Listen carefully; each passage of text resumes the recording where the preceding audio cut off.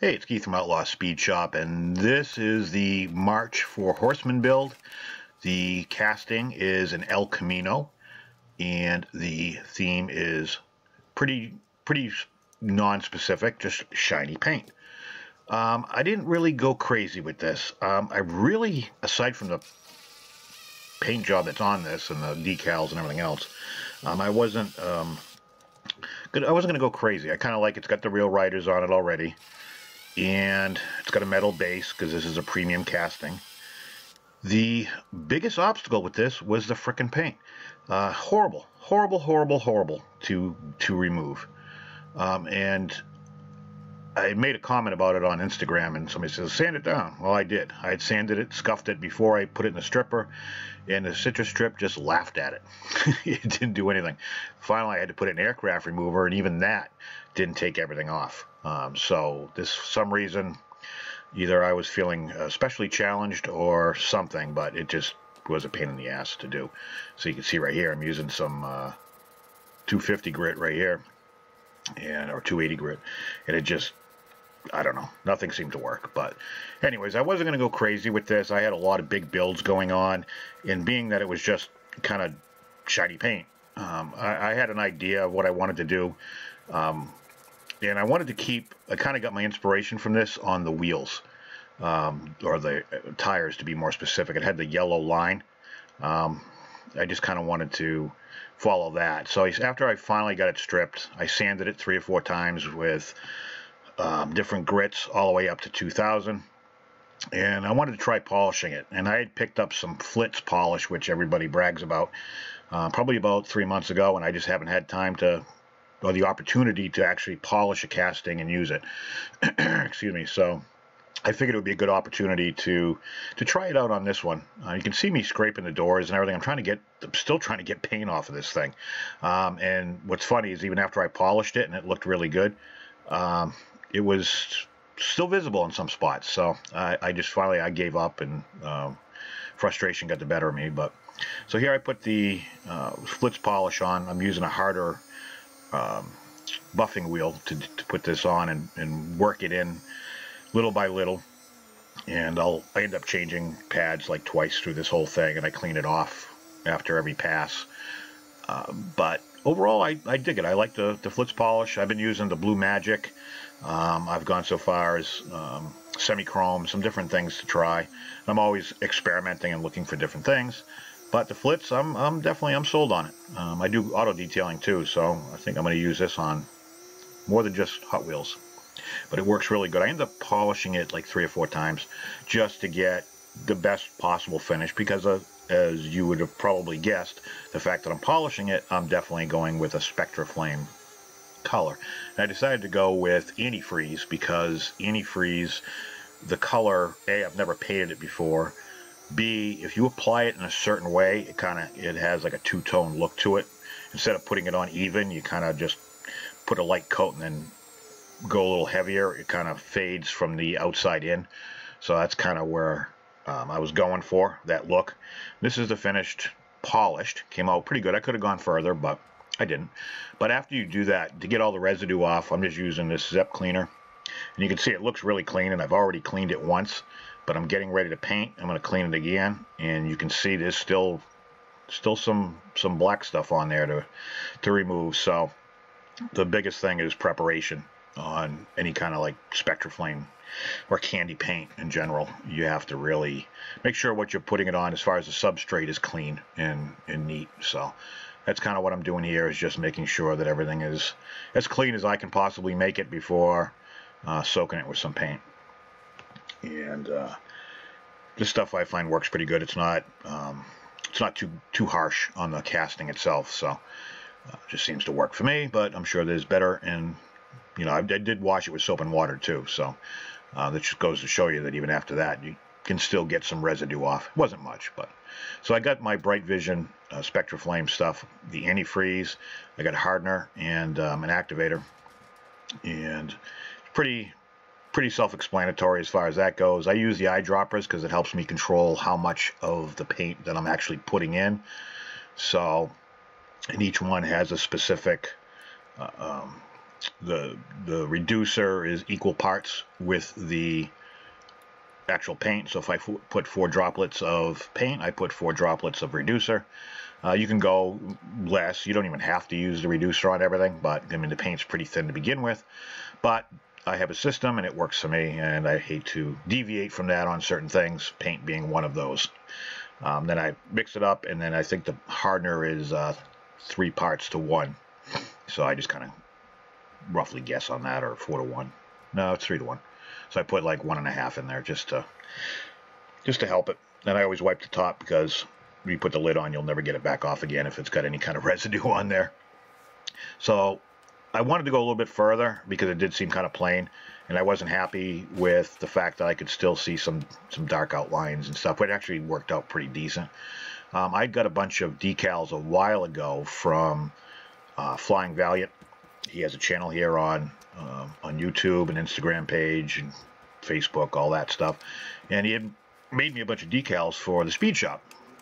So I figured it was a good opportunity to kind of, I don't do a lot with decals. To be honest with you, I hate them. They're like my Achilles heel when it comes to builds. I just, for some reason, it's like a mental block with them. I just have a hard time. But I figured I was going to make this more of like a shop truck type of thing. And I know we have a shop truck build coming up for the Four Horsemen at the end of the year. And I think... actually, I think I'm the one who picked that. But overall, I just wanted to kind of play around, and I like the fact because he prints on with white, so that is a huge bonus for me, and that's kind of why I went with him on this. The printing the white underneath everything just makes life so much easier. I know how to make decals and everything, but I don't have the money to buy. Or I have the money. I don't want to spend the money on a printer and the white toner and all that stuff, and the learning process that goes with it. So here I'm just kind of sizing up. When I did the decal sheet and designed it in Illustrator, I made a bunch of different sizes of everything, so that way it would cover me for whatever I built. So I'm kind of hunting around for the right size to put on certain things.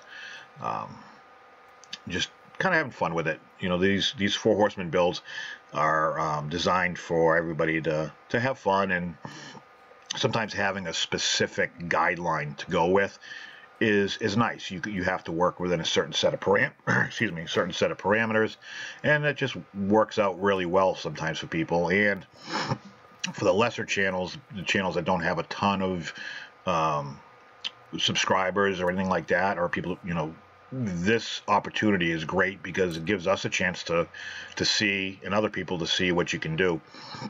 And that's the other reason behind this. So I'm using some gunmetal from Game Color, and just doing the bed. I didn't do much on the interior.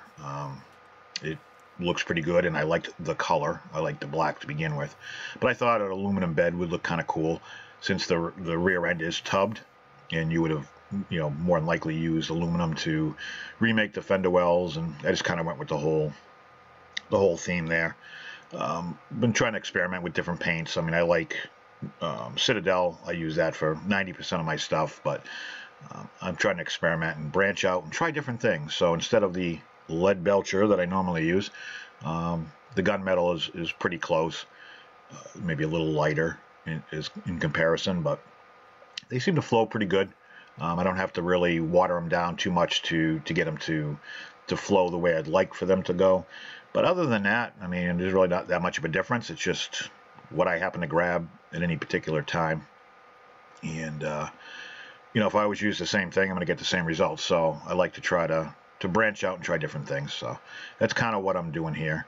And I've already seen a lot of builds for this through Instagram and stuff, and everybody killed it. It's just amazing work with everybody. So it's another reason I'm kind of glad the Four Horsemen decided to open things up to everybody instead of being an inclusive thing. It just gives us a chance to see what other people are doing, and hopefully it raises our game. I know I kind of dropped the ball on this one. I was working on 3 or 4 really big projects. I mean, I haven't touched my skid project yet. I'm hoping to get to that actually today as I'm recording this, but I'm supposed to go look at a Challenger today. I'm trying to not buy it, but it's getting kind of hard not to. It's a 2019 392 Scat Pack wide body, the jet black all the way around. And they said it's mine if I want it. I just have to decide. So if I'm not out doing that, I will be working on my skid project. And I'm also working on a Camaro at the same time. So I overextended myself, I guess is the point. So the base I left alone. I did the detail on the grill and the lights and the directionals and all that stuff. I liked the fact that it wasn't, you know, with these cast bases, that it's not super shiny. In hindsight, I probably could have used a chrome pen on it, but I kind of liked the fact that it wasn't outrageously chrome, you know, just had that nice finish to it. So here I'm just using a matte black for the grill, carefully trying to... The other thing I always experiment with is brushes. I've got so many different brushes. I'm not happy with any of them. It's just the way it works out, I guess. Here I'm doing the exhaust tips.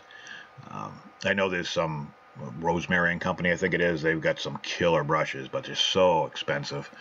You know, I'm just looking for a really nice fine tip brush that doesn't, after 3 uses, doesn't get all straggly. And actually most of them are kind of straggly right out of the package, so that's a little frustrating. Here I'm using my Blood for the Blood Gods from Citadel. It's a nice deep red, so I'm using that for the rear brake lights. And I kind of like this over a silver finish. It's got a nice pop to it. It's not necessarily authentic, but it on a scale like this, it makes it pop, and that's kind of what I was after. So it's the first time I actually used this for tail lights, and I kind of dig it. So again, it's all about experimenting and trying different things. And you know, I watch everybody else's videos, and I always learn new things. So it's kind of the name of the game. It's just trying different things, and you know, always be learning. That's the name of the game, and most importantly, have fun. You know, if you can't have fun doing this and you're all stressed out, then you're doing it wrong. Because, you know, this is supposed to be something after a hard day of work. You come home, you know, you shut off everything mentally, and you just go downstairs or wherever you happen to work and just get lost in the 1/64th scale and, you know, just have fun and de-stress. You know, stress isn't going anywhere. It's still there, but at least you're off in your own little world. So here it is with the decals on it. I kind of went crazy. Now let's get ready for my automotive clear, which I absolutely love.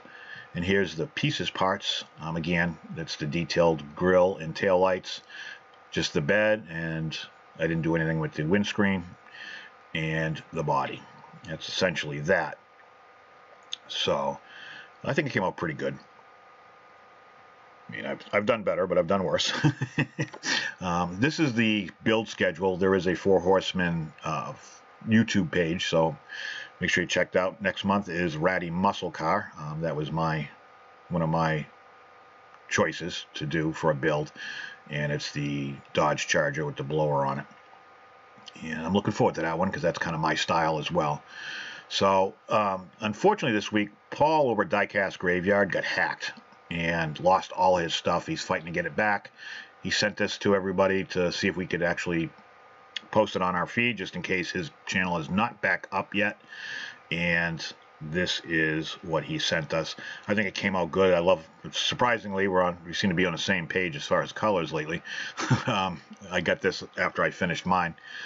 He did a really killer job on this. He did the same as me, kept the same wheels, but just the side, it's got that 80s reminiscent thing, and I dig it, especially the way it goes around to the tailgate and follows in with black. He obviously clear coated the bed, which is something I should have done and I didn't do. So as usual, when it came to the paint, he knocked it out of the park. He's one of those guys you got to watch and learn from, because he really knows what the hell he's doing. And he always sets the bar high as far as these Four Horsemen builds and pretty much every build that he does. So make sure you know, we'll let you know what happens once it gets settled out with his YouTube page. This is what I started with. The Iron Fist. This is what I ended up with, the green turd. But overall, I dig it. It came out pretty good. I've had better, I've had worse. It's definitely shiny. I couldn't capture it as much. I do in some pictures here at the end. I tried to shine the light. I'm horrible with this kind of stuff, trying to highlight certain things with the, my wife's a photographer. You'd think I'd figure out this stuff, or at least ask, but I'm too stubborn. So at least I admit it. But overall, I put 5 coats of clear on it. It really does shine. Again, it is what it is. I like the way the yellow in the wheel for the stripe, or the tire, excuse me, highlights the antifreeze color. If you can see, you can kind of see what I'm talking about, what I mentioned earlier about if you put things, when you do like a light tack coat, and then you, instead of putting it even, just kind of put it on like you normally paint, it works from light to dark as far as the edges and how far away from the edges it is.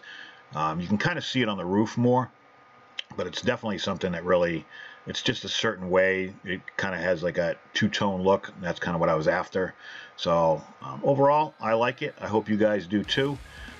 Thank you for watching. Make sure you check out the other 4 Horsemen, and I will see you on the next one.